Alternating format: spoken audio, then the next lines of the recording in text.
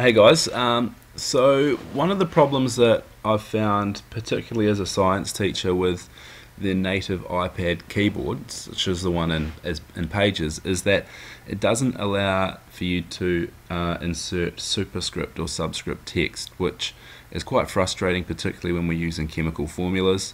But I've been recently shown this app here called Symbol in the top left hand corner that allows us to overcome that problem. So I'm going to open up Symbol and show you what the screen looks like here. Let me just reposition this. Now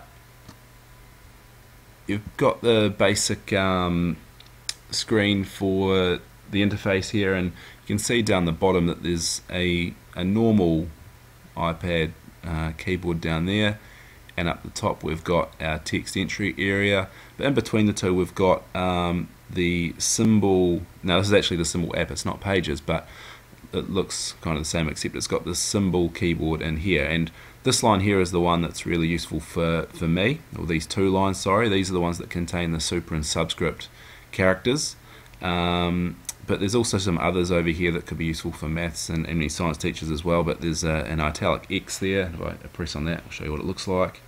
There we go. And then you've got some other symbols down here that are quite useful as well, and could be used in either maths or science.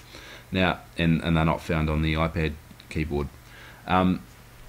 So basically, if I enter a couple of these superscript text here, so say for example I wanted to write centimeters squared, alright, I've got it comes up looking like that basically. So I just use the normal keyboard to type on the C and the M, and then I use the little symbol for the superscript 2 up here.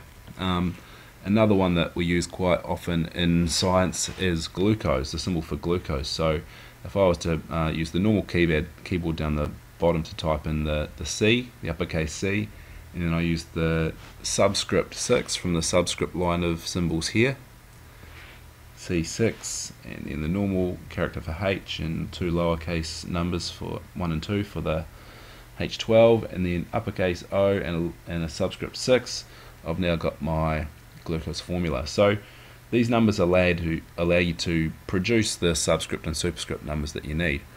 The one problem though is that the Symbol app, this area in the up here where you enter the text, is not really that useful when we're entering large amounts of text. So it's pretty good at the moment just for typing in some symbols, but if you, for example, had your students writing scientific reports, extended ones, they may not find that limited space very useful. So the good thing is that you can copy and paste these symbols into any other app that will take text. So you could paste these into a Pages document, you can paste them into Explain Everything or Numbers, or even Safari, into an email, anything like that, and the formatting remains the same.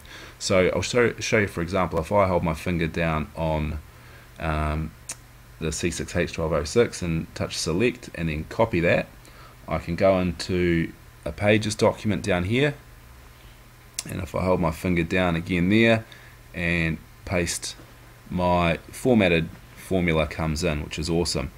But to flick back and forward between the Symbol app and your Pages app, where you're actually creating your document, to do that over and over again can be quite frustrating and could consume quite a bit of time. So one solution to that problem is to create text shortcuts, and you can do that through the settings menu. And basically what that allows is, it means that whenever you type in a defined set of characters, text characters that you create, this, or whatever formula you want, whatever symbol you want, will automatically be inserted in there. So if I'll go into settings and show you what I mean by this. So I'll open up settings, and just under general, I'll scroll normally, I'll scroll down to, open my general, and then open my keyboard tab here, and you can see down the bottom I've got one shortcut created already. It's called sup2, and whenever I type in the letters SUP with a 2, it gives me the option to insert a superscript 2. So I'm going to create one of these shortcuts now for glucose, because it's something that I use quite a lot. So I'm going to touch on add new shortcut down the bottom, and here the phrase that I want to come up is just the one that I created in Symbol. So if I just hold my finger down, because I still selected it from before, and touch on paste, it inserts that phrase there.